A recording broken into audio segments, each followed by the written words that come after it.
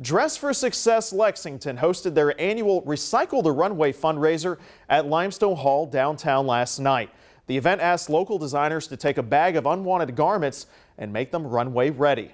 It also included a silent auction with all the proceeds going toward Dress for Success Lexington. The organization helps women with professional attire and a network of support to help them achieve financial independence.